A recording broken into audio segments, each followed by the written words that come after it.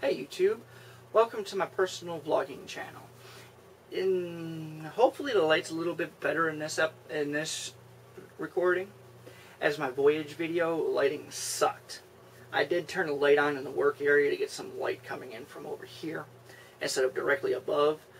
But now that I think about it, I relied heavily on sunlight that came in through the window that's on this side of me that you normally can't see. So yeah. A lot of my friends have actually asked me about the dock dropping that I mentioned in my previous personal personal vlog. And how did I let that happen?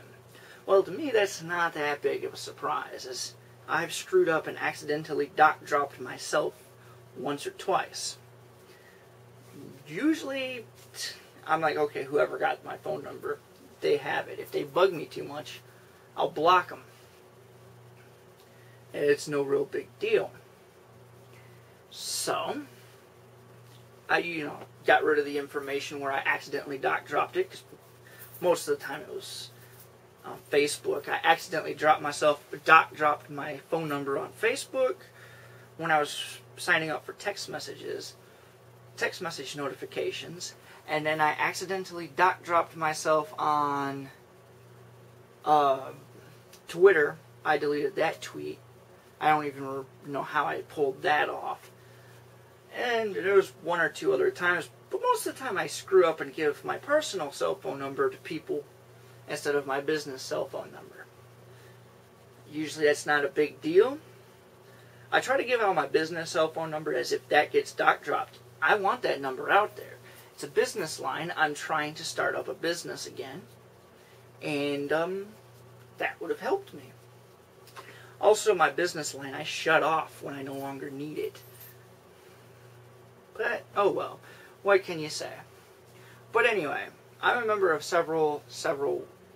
couple websites for people that travel, and also people to get to know other people, mostly social websites. You go through my friends list on Facebook, you'll see a lot of Germans, Russians, people from the UK, British, I guess. I don't know, I had an English person get pissed off at me for calling him a British person. For some reason. A couple Australians, definitely Canadians, but that's no big shock. I'm not joking, I could probably walk to the Canadian border in a couple hours. I can definitely drive there within 30 minutes. I was actually thinking about taking and shooting a video on the Detroit River or one of the rivers looking onto Canada, with Canada being my backdrop and, naturally the camera in front of me. Some people liked my previous voyage video where I was in the park. I wanted to do that for this one, but I had a little problem. My mother's car had issues, so I had to be home so that she could use my car when she needed a car. And, naturally, we had to share my car. It's in her name, so it's her car. But anyway, I met a friend of mine, I met a friend this way through another friend, so there's a little, I met a friend through a friend. Alright. But this was a couple years ago. Now, this friend I had only known online, so, and this was 3 years ago. I had only known online. Didn't even know I was talking to a girl for about a year and a half.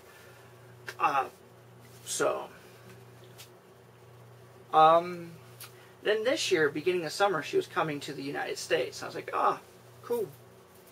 I'll see you if I can. Now, she was going to Kill Devil Hills, North Carolina.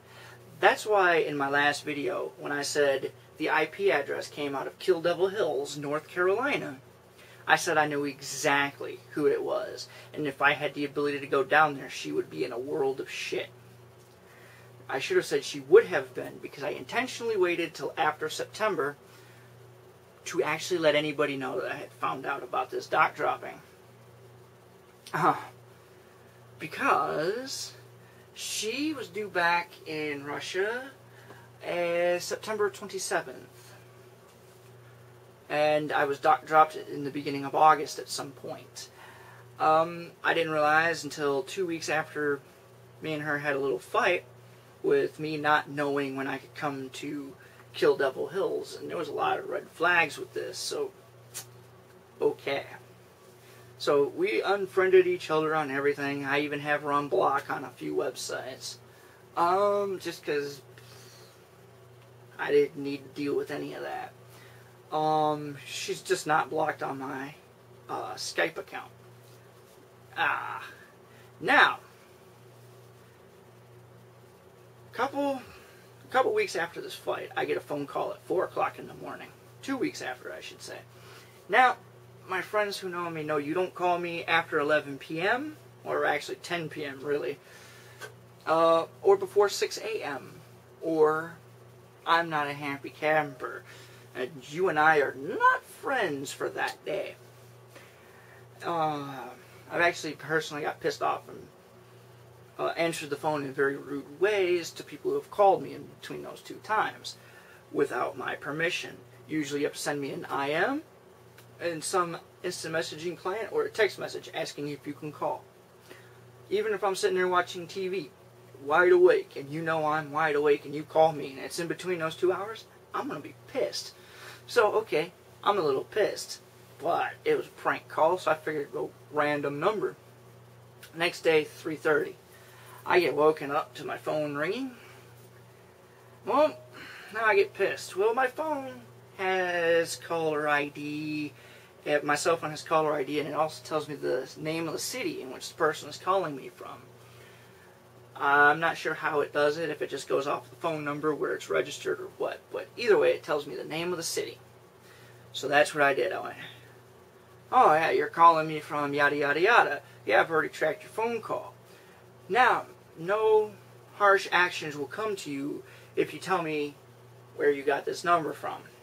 So he gave me the website. And then I did a simple who is search. I'm not going to specify any of that in this video. And in that who is search,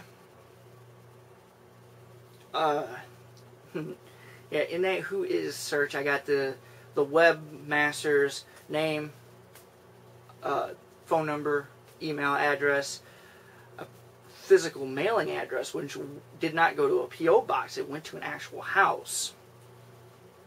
And a few other things. And this guy was trying to start up a website to compete with WordPress.com, I think it is, or it's WordPress.org. One of them you could download the WordPress software for your own website, and the other one you could get your own blog. Or he was trying to compete with Blogger. I'm not going to go into whether or not you should even try to compete directly with either of those two, but either way, that's what he was trying to do.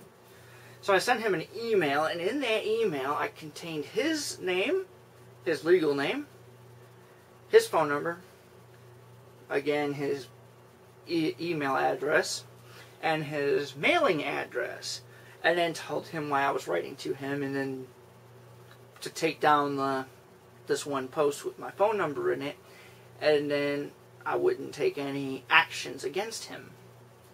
Those were my words. And then he took it down and then sent me an apology email with an attached file that contained the logs for the user that posted that post. This user was on twice. Once to register, and then logged in again 2 days later to post the information that had my name and phone number. And an area in which I think they believed I lived in Detroit, but they gave a suburb. They said I lived in Birmingham. I fucking wish. But anyway, I was like, okay. Actually, when you Google search my phone number, you know, do one of those, where's the phone at, it actually states I'm in Birmingham, Michigan.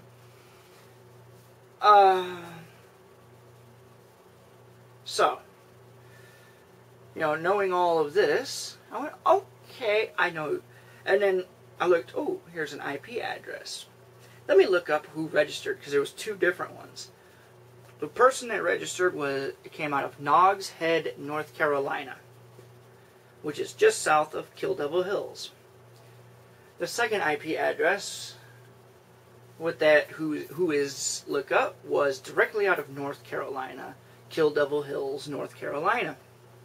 So I knew it was this one girl. So I contacted a few of my friends who are in law enforcement, and they started to look into it in such a way that it almost is like a formal investigation. When she goes to reapply for a visa, it will come up. It will actually come up, this little incident. And it will interfere with, it won't stop it, but she will have to answer some uncomfortable questions about it. So in a way it'll interfere with any future visa attempts for the next couple of years. I've been told it will only usually last for 2 years. And then it'll pretty much get dropped off. I did look to see if any of my friends who would possibly do this was down there. None of my friends who would stoop this low are technological enough to use any kind of Tor network to get down there. And neither one of those IP addresses, when I pinged them, were using any Tor information. Now, one of the times that I was chatting with her, I was testing out a C program that used a network protocol. So I was using a packet sniffer. And when I use packet sniffers, I use them on I have them capture packets on all packet ranges. And for me, Skype, I have it configured to only use the base Skype port so that I can have test websites on my computer, as Skype tends to block port 80 inadvertently. Most people, it don't matter, but if you want to set up your own website on your own computer just to test, it does matter in that point. So I have that set up. So I decided to go, okay, I can actually just take this log that I had saved, reload it back into my packet sniffer, and filter out everything that's not a Skype IP address. So I did that. I mean, it's not on the Skype port number. And then I found Kill Devil Hills. Now, it's not her exact IP address, but it sits on the same network block, which is also a strike against her, in my opinion. Now, she very well could never have done it. But evidence is kind of stacked against her.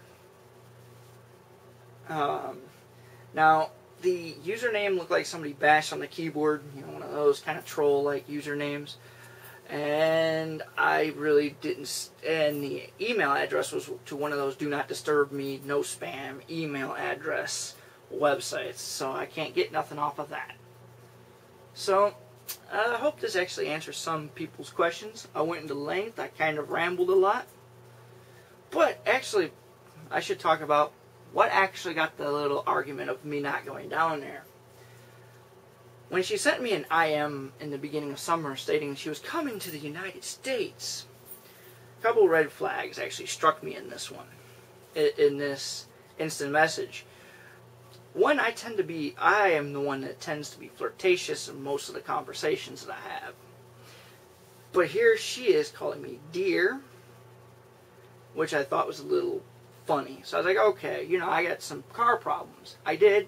At that time, my engine blew out. I was rebuilding that. My lower intake manifold gasket blew out. And I have a Chevy 3.1, so that's a load of work in itself. Then, as summer goes on, I'm chatting with her, and when I see you online, sometimes I'll go hi.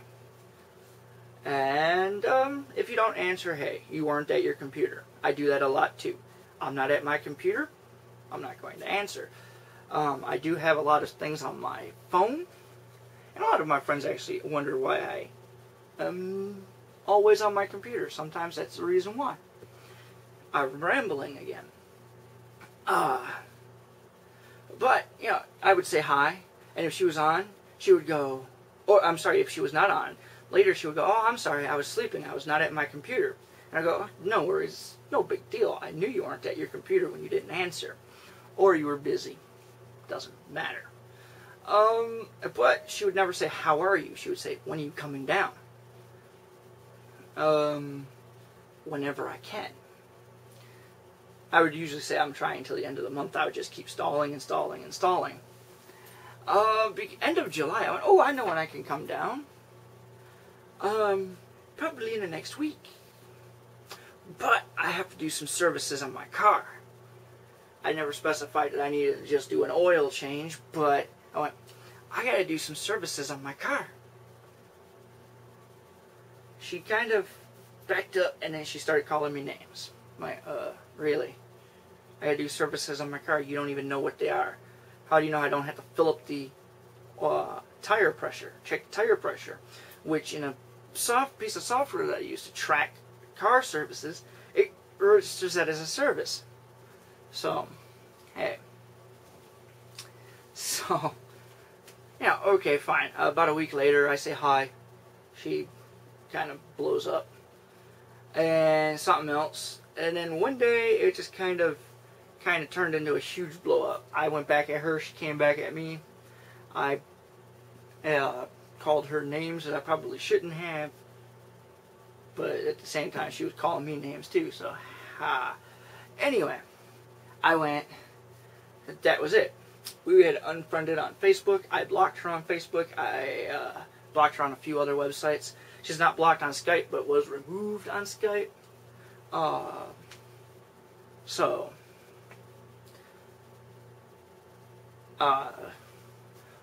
And then, again, 2 weeks later, I found out my information was online. Alright, time to deal with this, and then I dealt with it. Alright, sorry I was a little bit rambly and all over the place. I'm not usually good at talking about personal stuff, which I consider this as. Under normal circumstances, right at the end of her visit, if she was close enough, I would have driven down there and been like, aha, look what I did. Because even if she marries an American, it's going to come up on the visa to get back here as a spouse. A spousal visa. So, her trying to get back here, it will come up, no matter how she does it. Alright, have a nice day.